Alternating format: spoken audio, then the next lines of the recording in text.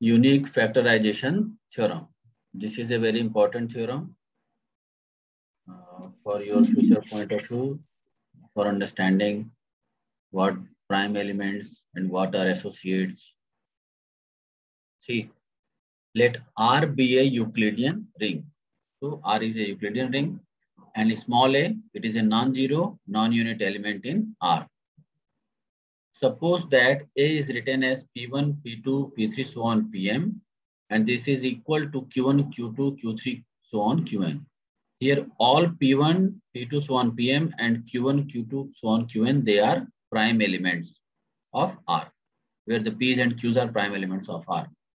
Then either M is equal to N first, and each P is an associate of some Q, and each Q is an associate of some P. You may have seen the same result when you use some prime numbers. Then you will find this, the M is equal to N, and each P is an associate of some Q, and each Q is an associate of some P. Associate means P can be written as a multiple of Q, and Q can be written as a multiple of P. See its proof. We have P1, P2, so on, Pm is equal to Q1, Q2, so on, Qn. Now, here P1 is a divisor of P1, P2, so on, Pm. So P1 will divide this one also, because both are equal. It means P1 is a divisor of Q1, Q2, so on, Qn. This is the same written here. If P1 is a divisor of Q1, P2, so on, Pm, then P1 is also a divisor of Q1, Q2, so on, Qn. So P1 must divide at least one of Q1, Q2, so on, Qn. Why? Because all of Q1, Q2, so on, Qn, they are prime elements. So P1 must divide at least one of them. Since R is a commutative ring, therefore, without any loss of generality, we may suppose that P1 divides Q1.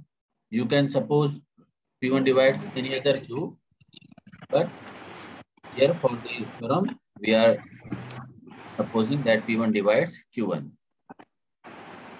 So, but P1 and Q1 both are prime elements in R. Therefore, P1 and Q1 must be associates. Since they are prime, so one prime cannot divide another prime. So they must be associates, and we have Q1 is equal to U times P1, where this U is a unit in R. Thus, we can write P1, P2, so on, Pm is equal to UP1 into Q2, Q3, Q, so on, Qn. Why? Because this Q1 is replaced by UP1. Since P1 is non-zero, so we can cancel P1 from both sides. Then you will get P2, P3, so on, Pm is equal to U into Q2, Q3, so on, Qn. Now, repeat this argument on this relation with P2. If n is greater than m, means here number of terms is greater than here number of terms, then after m steps, this left hand side will become 1. Why? Because in the next step, we have Q2 equal to V into P2. P2 will cancel each other. Similarly, we can get here, proceeding in the same manner, we will get here 1 at the left hand side. While the right hand side reduces to a product of some units, U, V, Z, and so on, etc. in R. And certain number of Qs. Definitely some Qs will left over. How many Qs? N minus M. Means the excess of N over M. But the Qs are prime elements of R. It is given. And so they are not units in R. So the product of some units in R and certain number of Qs cannot be equal to 1. Therefore, N cannot be greater than M, and thus N is less than or equal to M. So it is clear that N is less than or equal to M and cannot be greater than M. Similarly, interchanging the roles of P's and Q's, we get M less than or equal to N, means you take Q1, Q2, so on, Qn at the left hand side, and P1, P2, so on, Pm at the right hand side, and apply the same logic, then you will get M is less than or equal to N. So from these two inequalities, we get M is equal to N. So first part is proved. Also in the above process, we have shown that every P is an associate of some Q. Why? Because Q1 is U into P1. It means P and Q both are, P1 and Q1 both are associate, or P1 is some associate of Q, or Q1 is some associate of P. And conversely, every Q is an associate of some P. Hence, the theorem has been completely established. Means we need to show two things. First, your M is equal to N, and second, every P is an associate of some Q, and every Q is an associate of some P. So this theorem is proved. See, there is a note. Every non-zero element in a Euclidean ring R can be uniquely written as a product of prime elements or is a unit in R. Therefore, a Euclidean ring is a unique factorization domain. So after this theorem, we move on to next, which is the field of coefficients. Field of quotients means, let us see its definition. See definition. A ring R can be embedded in a ring S if S contains a subset S dash such that R is isomorphic to S dash. See, R is a ring and S is a ring, and S contains a subset S dash, and this R is isomorphic to S dash. In fact, this S dash is a subring of S. And this R, there is a mapping from R to S dash, which satisfies isomorphism property. So R is isomorphic to S dash. Only then we can say that R as embedded in a ring S, if S contains a subset S dash such that there is a mapping, isomorphism from R to S dash. If D is a commutative ring without zero divisors, then we shall see that it can be embedded in a field F. That is, there exists a field F which contains a subset D dash isomorphic to D. We shall construct a field with the help of elements of D, and this field F will contain a subset D dash such that this D is isomorphic to D dash. This field F is called the field of coefficients of D, or simply the quotient field of D. In some books, you will find quotient field, and in some books, you will find field of quotients.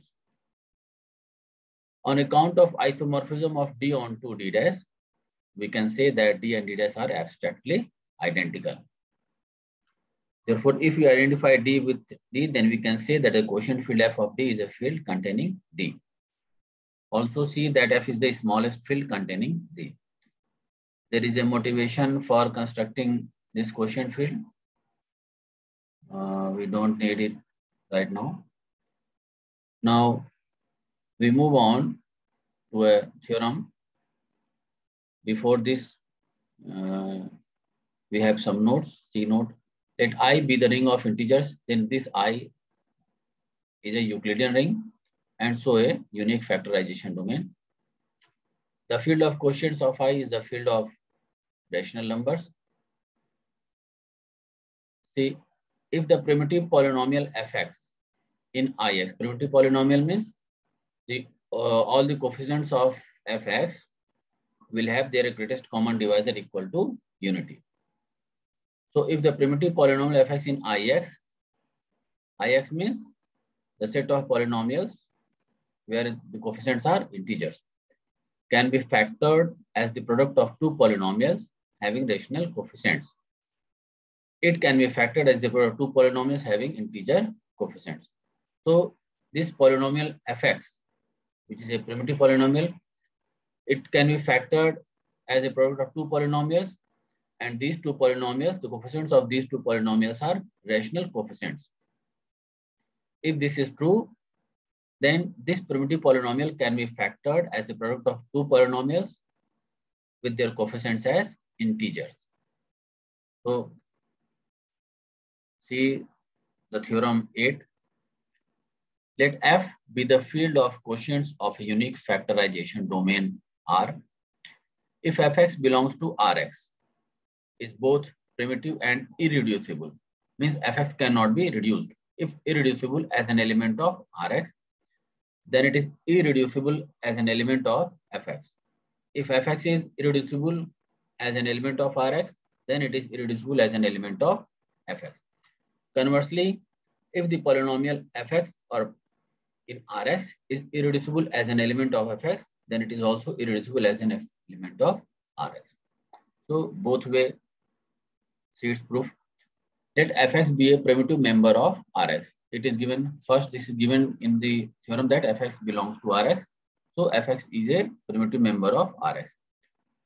Suppose from the first part that Fx is irreducible in Rx. See, Fx is irreducible in Rx. Then we need to show that it is irreducible in as an element of Fx. We suppose that F is irreducible in Rx, but it is not irreducible, or it is reducible in Fx. Since F is a field and small f, Fx is reducible in Fx, therefore we must have Fx is equal to Gx into Hx. Why? Because F is reducible, so we can write Fx product of two polynomials, Gx into Hx, where Gx, Hx both are in Fx and they are of positive degrees. Now you can write Gx is equal to G naught x by A and Hx is equal to H naught x by B. No problem in writing this, where AB belongs to R and where G0x and H0x both belong to Rx. Also, we can write G0x as alpha into G1x and H0x as beta into H1x, where alpha is C0 and beta is CH0. And where G1x, H1x, they are primitive members of Rx. Thus, using these relations, we can get Fx. Fx is equal to Gx into Hx, means G0x by A, G0x is alpha into G1x. So alpha by A into G1x, and this Hx is beta by B into H1x. So Fx is alpha beta by AB, G1x into H1x. It implies that ABFX is equal to alpha beta into G1x into H1x. Since G1 and H1 are both primitive members of Rx, therefore G1Hx is also a primitive member of Rx. Means their multiplication G1x into H1x is also a primitive member of Rx. Therefore, from this relation 1, we conclude that Fx and G1x into H1x, they are associates. Why? Because Fx can be written as some multiple of G1x into H1x, so both are associates in Rx. Thus, Fx is equal to U G1x into H1x, where U is a unit in Rx and so a unit in R. Let U G1x is written as G2x, then Fx is written as G2x into H1x, where G2 and H1 both belong to Rx. See here, degree of G2x is equal to degree of Gx and degree of H1x is equal to degree of Hx. Therefore, degree of G2x is greater than 0 and degree of H1x is greater than 0. It means neither G2x nor H1x is a unit in Rx. Why? Because their degrees are greater than 0. Thus, Fx is equal to G2x into H1x is a proper factorization of Fx in Rx. This contradicts the statement that Fx is irreducible in Rx. Earlier, we have supposed that Fx is irreducible in Rx and we have taken Fx to be reducible in capital Fx. But now we are getting a contradiction that this Fx is irreducible in Rx. Here we have seen that this Fx is reduced as G2x into H1x in Rx, which contradicts our supposition. So hence, Fx must be irreducible in Fx, capital Fx. Now see its converse. Suppose this Fx is a primitive member of Rx and is irreducible as an element of Fx. Now we need to show that this Fx is irreducible in Rx. Then to prove that Fx is also irreducible as an element of Rx, let Fx is equal to Gx into Hx, where Gx, Hx both belong to Rx. Then Fx will be irreducible in Rx if one of Gx or Hx is a unit in Rx, that is a unit in R. Now Gx, Hx both belong to Rx can also be treated as Gx, Hx in Fx.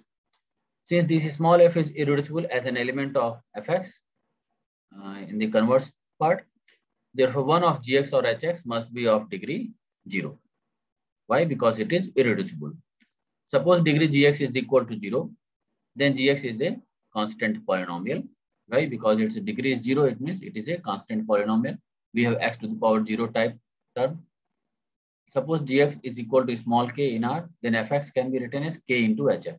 From here, fx is equal to gx into hx, and gx is k, so fx is k into hx. Now this small fx is a primitive member of Rx, therefore Cf is a unit in R.